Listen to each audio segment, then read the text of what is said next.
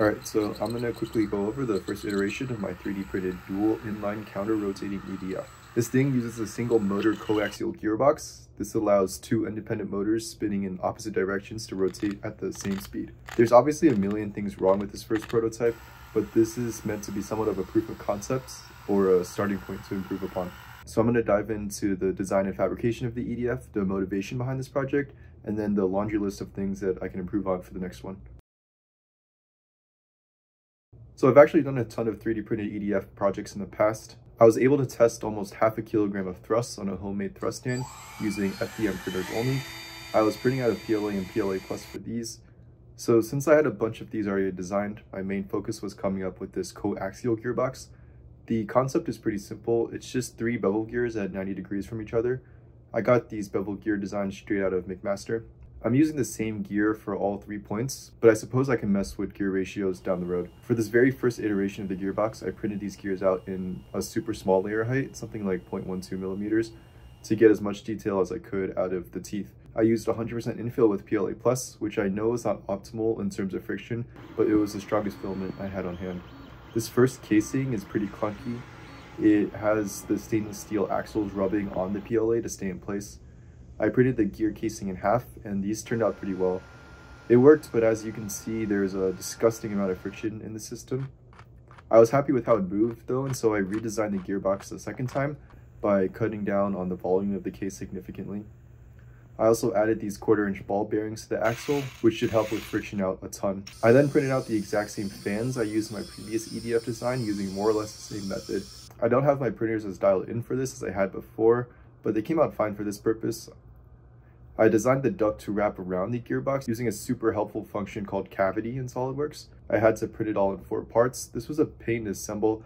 At this point, I just wanted to get a working prototype, so the final product is just a super glue and duct tape mess. I had this method for my actual fans where I oversized the props and then ran them inside the ducts to get a super small fan duct gap. I decided to make these fans considerably smaller than the ducts just because I knew I would have tolerance issues. So in theory, a counter-rotating EDF has better performance and 0 net angular momentum. The angular momentum thing is critical for things like a monocopter, such as the ones I've been messing around with for the past few months that are always spinning out of control, and potentially for other EDF applications such as RC VTOL aircraft. This is pretty simple to visualize. The symmetrical fans spinning in opposite directions cancel each other's torque. And then in terms of performance, this is a much more complicated issue with not a lot of research to refer to. There is a paper published by the Navy where they slapped 2 EDFs on each other and then measured thrust, showing a 29% increase in performance compared to a single EDF. The second stage EDF straightening the swirling flow from the first unit, combined with the added static pressure, are a big reason why performance increases. While motor stators are engineered to counteract the swirling effect of normal EDFs, this paper shows that the second stage EDF is a lot better at this, at least from a CFD aerodynamic standpoint. And so you're probably thinking that a 29% increase in thrust doesn't offset the weight of an extra motor and ESC, and so that's why I started thinking about coaxial designs. The motivation behind all of this is that we're adding the effects of an extra EDF. This is obviously a very general statement, and there's a lot more nuances issue than that, which is a good transition into this next section. So I'm going to split this section into 2 parts, the disadvantages of the design as a whole, and then the things that are wrong with my specific prototype. Some problems that stick out right now are increased motor loading. This is probably one of the biggest advantages of using 2 motors and 2 EDFs. With the single motor powering the rotational mass of both axles, I can definitely expect a significant decrease in battery life and added strain on the motor over time. Another problem that might arise is the complicated aerodynamics that come from the 2 fans instead of 1. This can have potentially unseen negative effects. And then number 3 is it's really awkward to fit this gearbox into the system. And I'll kind of get more into that in a second. With the specific iteration, some problems that stand out are material choice. I think a lot of people are probably cringing from the very start of this video about using PLA Plus for the gears. I know I at least need something like nylon filament. I might just get someone to cast it for me, but nylon seems like the pretty clear choice for this project.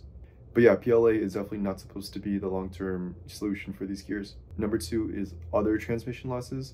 After I switched to the bearings, the main source of loss is definitely with the PLA gears, but things like tolerances are definitely something I can get tightened up to improve transmission loss. I can also improve on just the common aerodynamic stuff.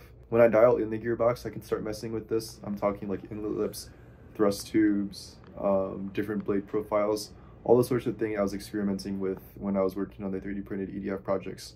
Another issue might be the size of this gearbox. I can definitely shrink it down, but this leads me to number 5, which is basically the entire design where I stick the gearbox through the middle of the duct. I'm rethinking this whole orientation mostly because of the aerodynamics. With this current design, the non-symmetrical obstruction of the gearbox not only decreases performance, but it's probably causing a bunch of thrust imbalances, which is no good if this ever wants to be on a vehicle.